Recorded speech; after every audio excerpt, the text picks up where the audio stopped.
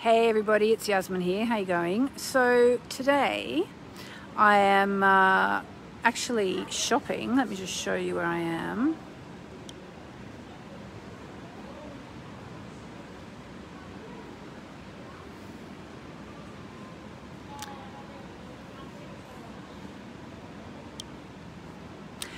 It's a shop called Elm, I think. I'm not really sure. I haven't been here before.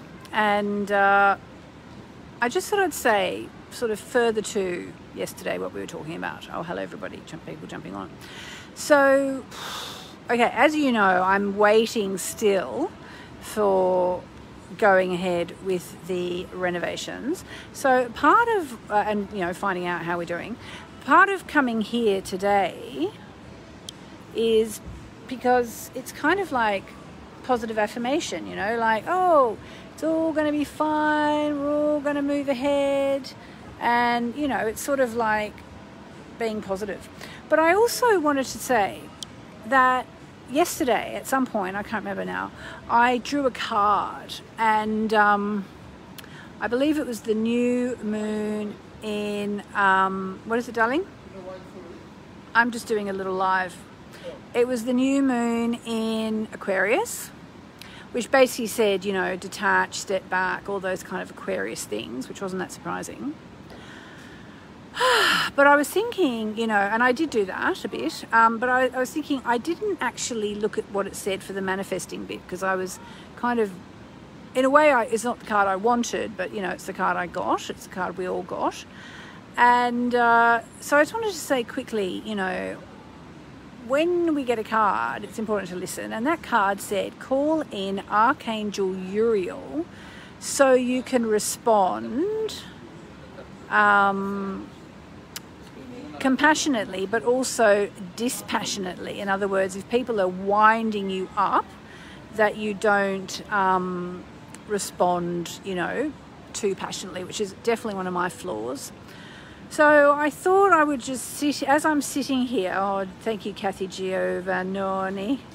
As I'm just sitting here, I thought, let's call in Archangel Uriel for those of us who need to respond compassionately and dispassionately to someone or something. So just close your eyes, just breathe. Okay. And we call in Archangel Uriel. Archangel Uriel, thank you for helping me to respond compassionately and dispassionately. And now I'm going to do a little affirmation. I'm so excited. All my dreams are coming true. I'm so excited. All my dreams are coming true. Say it with me. I'm so excited. All my dreams are coming true. Oh my God. I'm so excited. All my dreams are coming true. Yay. I'm so excited. All my dreams are coming true. Yay. I'm so excited. All my dreams are coming true. Yay. I'm so excited. All my dreams are coming true. Yay. Say it with me. I'm so excited because all my dreams are coming true. So there you go. I just wanted to share that.